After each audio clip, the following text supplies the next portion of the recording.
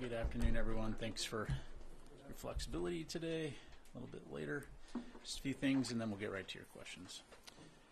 First of all, as you saw over the weekend, at the direction of the President and in support of Israel's defense, U.S. forces in the Middle East intercepted dozens of missiles and uncrewed aerial vehicles after Iran and its proxies launched more than 300 air threats on the evening of April 13 and the morning of April 14 from Iran, Iraq, Syria, and Yemen en route to Israel, to include over 110 medium-range ballistic missiles, over 30 land attack cruise missiles, and over 150 UAVs.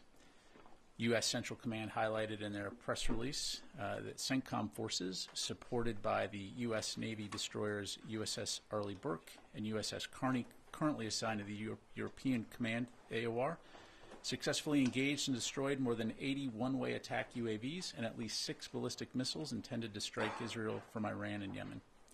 This included a ballistic missile on its launcher vehicle and 7 UAVs destroyed on the ground in Iranian-backed Houthi-controlled areas of Yemen prior to their launch. Secretary Austin is grateful for the professionalism and skill of the brave U.S. troops who took part in the defense of Israel and who continue to stand guard to prevent further conflict or escalation. Throughout the weekend and into today, Secretary Austin has held multiple calls with international partners and allies, as well as with the chairman of the Joint Chiefs of Staff, senior DoD leaders, and the CENTCOM and EUCOM commanders to actively monitor the situation and reinforce U.S. and international resolve in the face of Iranian aggression.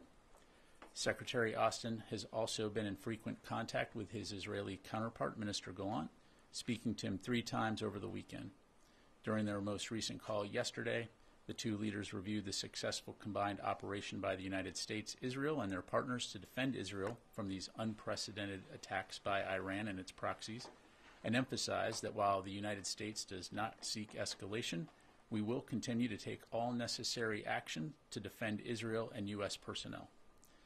Shifting gears, Secretary Austin welcomed Iraqi Prime Minister Mohammed Shia al-Sudani to the Pentagon today to discuss the strategic nature of the U.S.-Iraqi bilateral defense relationship and Iraq's role as a leader in ensuring regional security. Upon conclusion of the meeting, which is occurring as we speak, we'll issue a full readout. Finally, of note, Secretary Austin also spoke today with his counterparts from Germany, Kuwait, and Qatar. Readouts from these calls will be published later today on defense.gov. With that, be glad to take your questions. We'll go first to Associated Press, who I believe is on the phone, Lita Baldover. Thanks, Pat. I was wondering if you were able at this point to provide any more details on the U.S. response, including do you have the number of U.S. aircraft involved, tankers and things like that, any more granularity on U.S. response? And I know it's early, but is there sort of an estimated cost of the U.S. response? And then I have one just on the meeting with Iraq today. Did the Secretary discuss the ongoing issue of the U.S. reducing its troop presence in Iraq? And does what just happened in Israel and the fact that some U.S. forces in Iraq were involved in the response, was that discussed as far as the need to maintain any U.S. forces in Iraq? Yeah, thanks, Lita.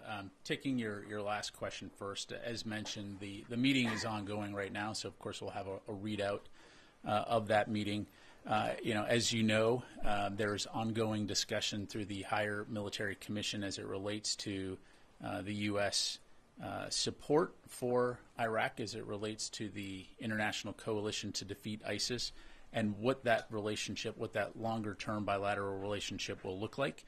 So certainly not going to get ahead of that process, but we'll have much more to read out following today's meeting. As it relates to U.S. forces and the response over the weekend, as you know, as a matter of operation security, we're not going to be able to go into the specifics in terms of the numbers of fighters involved at this time, other than to say, again, U.S. fighters were involved in the response and participated in taking down, as I highlighted, over 80 UAVs that were one-way attack UAVs that were en route to Israel. Thank you. Jennifer. Were you given a heads up about the scope and scale of this attack? So I think what you're asking was, did Iran give us a heads up? No, they did not. Were you given a heads up through allies? We were not given specifics by Iran, and to my knowledge, any specifics in terms of exact times, dates. We obviously have a robust intelligence network that provides indications and warning, but to answer your specific question, no, Iran did not tell us when and where they were going to attack. And just in terms of, is the U.S. concerned that U.S. forces in the region would be in jeopardy if Israel retaliates for Saturday night, and is that why the U.S. is not participating in a potential retaliation? Well, look, I don't want to get into hypotheticals at this point. Whether or not Israel responds to Iran's attack, of course, is something for Israel to discuss and to decide. As Secretary Austin has said, both publicly and privately, we don't want to see escalation, but we obviously will take necessary measures to protect our forces in the region. And as was demonstrated over the weekend, we'll take necessary measures to defend Israel. Thank you. I think officials had said last week that additional U.S. military assets have been sent to the region. Are those assets still in place, or have they been moved out now? As of right now, those assets are still in place. We've talked previously about Iran not seeking conflict with the United States. Is that still accurate? Do you today believe that Iran is not seeking conflict with the United States or Israel? Are you asking me if Iran is speaking? I'm not going to speak for Iran. I mean, certainly from the United States, we do not seek conflict with Iran. Conflict before. So today, is that statement still accurate? Yeah, I'm not going to speak for Iran. Thanks. Will? Two questions on the Middle East. Has Israel informed the Pentagon if it plans to respond to the Iranian attack? And does DoD have any message on a potential response in terms of to Israel? Second, given the number of drones and missiles that were shot down, is the Pentagon concerned about stocks of either U.S. or Israeli air defense munitions in the region? Yeah, thanks, Will. So on your first question, again, I'm not going to speak for Israel or any potential response. Again, that's a decision for them to make. As we demonstrated this weekend, we remain focused on the defense of Israel and on the protection of U.S. forces that are in the region. And we've been clear from the very beginning that we don't want to see a wider regional war, and we continue to work hard in consulting with our partners and our allies throughout the region to ensure that that there is not a larger regional war. And then on your other question, again, I'm not going to get into the specifics in terms of U.S. and partner readiness levels. Again, as we demonstrated this weekend, we have the capability and the capacity to defend Israel and to defend our forces in the region. Buddy. Thank you, General. I have two questions. How critical was U.S. support to defend Israel against this response by Iran? Well, I think as our actions demonstrated, the U.S. support for the defense of Israel is robust, and it also demonstrates the long-standing security cooperation relationship that the United States has not only with Israel, but with countries throughout the region when it comes to addressing regional threats. And those kinds of things don't happen overnight. Those kinds of relationships and the ability to work together, to interoperate together, all played out and saved many lives. And second question, this is not hypothetical. Chief of the General Staff of Israel, General Halevi, made it clear today that Israel will respond. The Secretary made it clear the U.S. is not seeking escalation. The President made that clear as well. When Israel responds, do you think this will be counterproductive to your efforts for de-escalation, and will the U.S. support an Israeli response? Yeah, thanks, Fadi. Just we take slight exception with your question because, to my knowledge, right now there has been no Israeli response, so that is a hypothetical. So, again, we're going to continue to stay in close consultation with our Israeli partners, as we have done throughout the weekend. Again, we don't seek wider regional conflict. And I'll just leave it there. Laura? So Saturday night was the biggest aerial attack of this magnitude we've seen in quite some time. It's the first big test of this collective integrated air and missile defense system that the DoD has been working on with its allies in the region. Can you talk about any lessons that we learned from this attack about Iran's capabilities, about our own capabilities, and were there any surprises? Yeah, thanks, Laura. Now, to your point, we will learn a lot from this, and we have learned a lot from this. As I'm sure you can appreciate, I'm not going to be in a position to do an after-action report from the podium today, other than to say it's pretty telling that Iran launched over 300 air threats, as I highlighted, and 99% of those were knocked down. So it is demonstrative of that close coordination and synchronization between the United States and coalition partners when it comes to addressing air defense threats in the region. So again, we'll obviously continue to look at this and study this. Importantly, we'll continue to work closely with Israel when it comes to the defense of Israel and threats from countries like Iran going forward, but I'm sure we'll have much more to learn. Yes, sir. Yes, for the Italian television.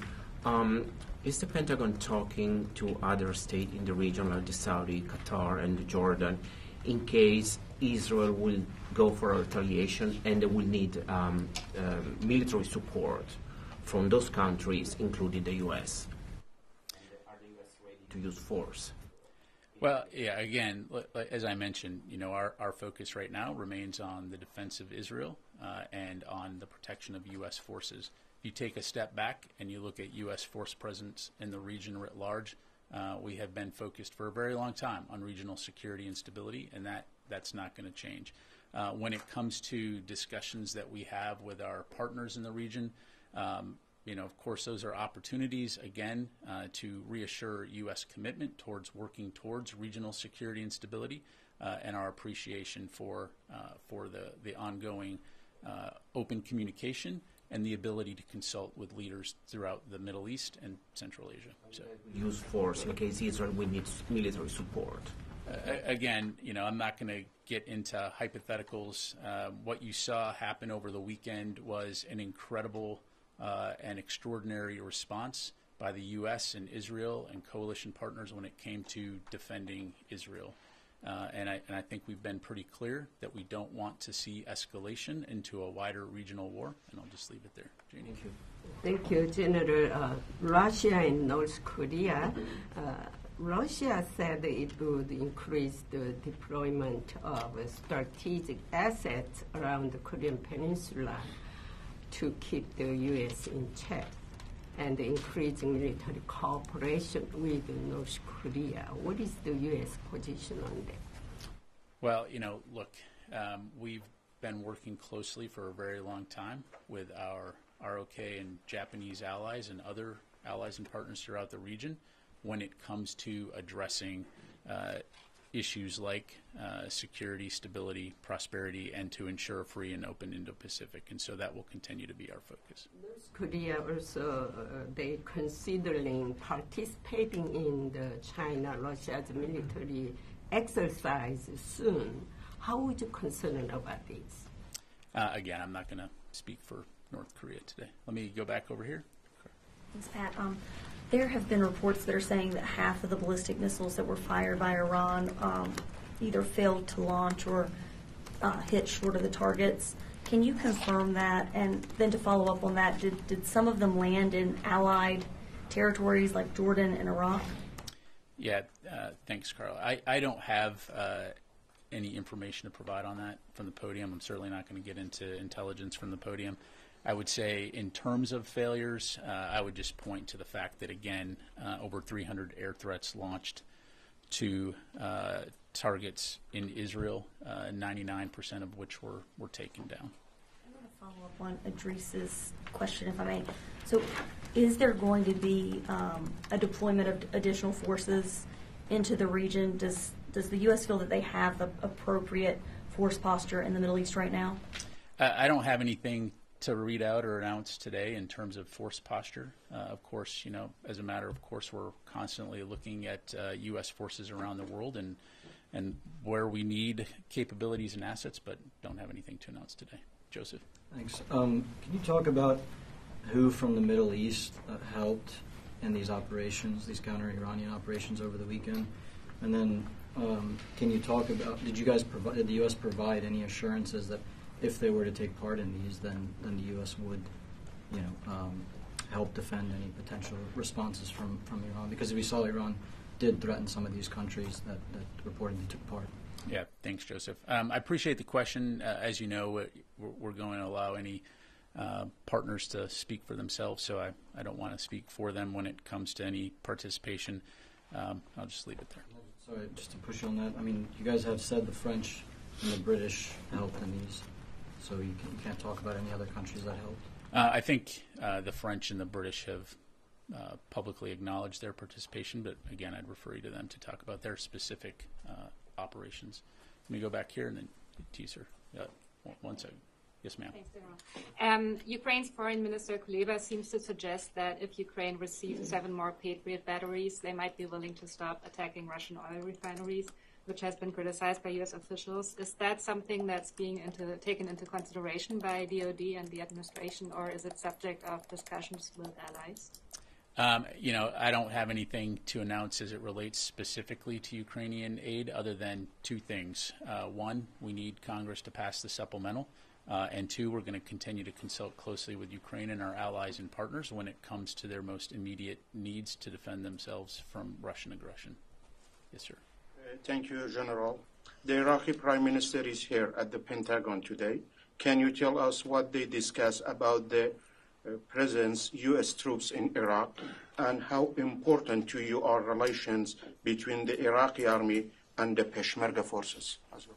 And I have a following question. Sure. As mentioned earlier, the meeting is ongoing right now, so we'll have a readout following that meeting, which will provide some additional insight into the discussions. As it relates to our views on the value of Iraqi security forces to the U.S.-Iraqi relationship, we've been working very closely together for many years now, and we value Iraq as a partner, and we greatly appreciate the work and support that we've done with the Iraqi security forces, to include Peshmerga forces. Louis. Sorry. As you said, General, missiles from Iraq were fired at Israel. Can you tell us from where in Iraq and which group was responsible? I don't have any information to provide in terms of point of origin, other than one of those missiles was a ballistic missile that was taken down in the vicinity of Erbil that was en route toward Israel.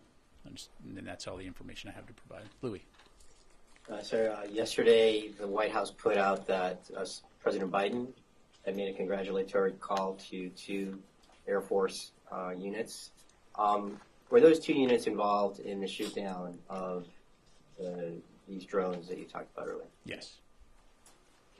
Were those units forward deployed in response? Was this part of the movement of assets that we heard about last week, then possibility of an Iranian retaliatory attack? We had deployed some additional fighter units into the region, but I'd have to refer you to CENTCOM whether or not those units were already in the AOR or whether they were additional units that had been deployed in support of bolstering our efforts there. Thank you. Yes, sir. Thank you, sir. As far as these wars are concerned, finances are affected of the millions of people around the globe, and now many finance ministers are in town for the World Bank and IMF meetings. My question is that, as far as this war is concerned, are we heading to a bigger war and maybe involving many other nations? And also, where do the UN, United Nations, and the NATO stands as far as these conflicts are concerned? Yeah, for NATO and the UN, as I'm sure you can appreciate, I'd refer you to them. I'm not going to speak for them. And look, from a U.S. Department of Defense standpoint, one of the things we come to work every day working hard to do is to prevent broader regional or global conflict, as evidenced by our efforts in the Middle East region. And we're going to continue to stay very focused on that. Let me go to the phone here. Chris Gordon. Thanks, Pat. Was the location of the U.S. aircraft, and I'm not asking you to say where the aircraft were, coordinated with allies, and I'm not asking you to name which allies, in terms of where to operate to be best prepared to defend against this attack? And roughly how long did this engagement go on with U.S. assets defending Israel? Yeah, thanks, Chris. In terms of the duration, I think as you probably saw most real time in social media, we were looking over probably several hours here that this occurred. As I mentioned in my topper, the evening of 13 April into the morning of 14 April. As it relates to the positioning of U.S. forces in the region, as you highlighted in your question, I'm not going to go into the specifics in terms of where those forces are based, but just as a matter of course, not only in Central Command, but in any command, one of the things that we're constantly looking at is force posture, force presence, to be able to address the most likely threats, to be able to be prepared to respond to a range of contingencies, and this was no different in this case. And so obviously a lot of planning and coordination that goes into ensuring that we're ready to respond, and I think the results speak for themselves as what you saw this weekend. Jennifer. A senior defense official had said that 50% of Iran's missiles failed en route. Was there sabotage involved in that, or are they just very bad missiles? Again, I've seen those reports. I don't have anything to provide from the podium. Again, other than the fact that I think it's notable that 99% of the aerial threats that Iran launched toward Israel were taken down. Carla? I have a China-Russia question, if I may. The AP is reporting that about 90% of Russia's microelectronics are coming from China last year, which Russia has used to make missiles and tanks, et cetera, used in the war against Ukraine. Can you confirm that? What more can you tell us on that? I can. As you've probably seen, we have indications that the PRC is supporting Russia's war effort by helping to ramp up its defense production with significant quantities of machine tools, microelectronics, optics, UAV, cruise missile technology, which Russia is using to make propellants for weapons. And so this support is actively enabling Russia's war in Ukraine and poses a significant threat to security, international security. So just leave it there. 90% number, 90% of their microelectronics. Can you confirm that as well last year? I don't have that. Will this be raised by Secretary Austin in his call tomorrow? I don't have anything to announce at this point or read out. Any other questions? Let me take one more from Fadi, Usaid. Yeah, I asked you a question and you said, Admiral Haggad said this today from the Israeli air base in Negev, that there will be a response. General Halevi said that very clearly. So your response to my question, was that because you haven't been notified? No, I apologize, but what you said was, if they respond, will the U.S. do something? They've said that they intend to respond, but to my knowledge, there has been no response. So I'm not going to talk about a hypothetical about what they may or may not do if something has not been done. So if you acknowledge that they said that, do you think these statements contribute to what this administration is trying to do in terms of de-escalation in the Middle East? Again, we are in regular contact with our Israeli partners, to include over the weekend, as you saw, U.S. and Israeli forces bat down this unprecedented Iranian strike. Certainly, when it comes to any type of Israeli response, and again, I'm not going to speak for the Israelis, that is a decision for them to make in terms of what they do, if they do it, and how they do it. But again, from a U.S. standpoint, we continue to make very clear that we don't seek a wider regional war, and we'll continue to work towards that result. Yes, sir. Thank you. Ukraine is saying they are running low on air defense interceptors. What is your current assessment? How long will it take till they run out, and what will be the impact when they run out? Certainly, you heard General Cavoli's testimony recently talking about the situation in Ukraine, so I'd point you to those remarks. Look, it's a dire situation right now in Ukraine. You've got Russian forces that are making some gains on the front line, and it's absolutely essential that we get Ukraine what they need to include air defense capabilities so that they can check Russian aggression, defend their territory, and ultimately take back their sovereign territory. So we're going to continue to work very hard towards that end. But the most important thing that could happen right now is that Congress pass the supplemental so that we can ensure Ukraine gets the volume and level of support that they need to sustain that fight. Sorry, are we talking weeks or months till the air defense interceptors run out? Like, I'm not going to get into the specific timeline, other than it's just urgent that we get them that capability. Mike. Yeah, can you confirm these reports that Secretary Austin specifically asked his Israeli counterpart to give him a heads up in the event Israel does decide to launch an attack against Iran? Yeah, as I highlighted in the top of my remarks, Secretary Austin did have the opportunity to discuss the successful combined operation by the U.S., Israel, and our coalition partners to defend Israel from these unprecedented attacks by Iran and its proxies. When it comes to the operations themselves, he praised the extraordinary defensive measures and strong cooperation that was undertaken to defeat these threats.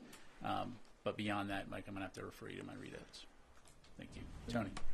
Speaking of strong cooperation, can you talk a little bit about what impact the Juniper Oak exercise last year that you actually announced from the podium, the largest ever U.S.-Israeli exercise on air defense and command and control? What impact did that have a year later in terms of the operation over the weekend? Yeah, so a couple things, Tony. So, I alluded earlier to the importance of understanding how our ongoing efforts over many years to strengthen interoperability and coordination, you see the fruition of that over the weekend. But to your point, Juniper Oak, and for those that aren't tracking, it's a combined joint all-domain exercise that really works to improve our ability to work with Israel on land, air, sea, space, and cyberspace. And so it was notable that the exercise series included U.S. and Israeli command and control and air interdiction, both of which were critical on defending Israel Saturday night. And just again, as a reminder, this exercise took place in January of 2023. It included 6,400 personnel, 1,100 IDF personnel, 100 U.S. aircraft, 6 ships, live fire exercise, 180,000 pounds of live munitions, just to give you a sense of the scale. And it's this kind of strategic cooperation and combined training that allows us to do what we did together on Saturday night. Joseph. Can you talk about the drones, at least the ones that the U.S. took down, if they were unarmed or if they had any type of munitions attached to them? My understanding is these were one-way attack drones, so explosive drones. And then, second, does DoD assess that Iran has more sophisticated weapons that it could deploy in the event of any other attack on Israel or someone? Iran has demonstrated the capability to launch significant threats in terms of their UAVs, ballistic missiles, cruise missiles, but I'm not going to be able to go into further details. Let me go to Heather, USNI. Hi, thank you so much. To go back to the attack on Saturday night, a senior military official said that aircraft came from land and sea. I just want to see if you could confirm the sea aspect of that. That is correct. There were both land-based and sea-based aircraft, U.S. aircraft involved. And last question. Yeah, if I can do a follow-up question to my previous one. There were some words at the State Department, not officials, obviously, about a potential coordination of the U.S. in case of retaliation towards Iran from the Israel.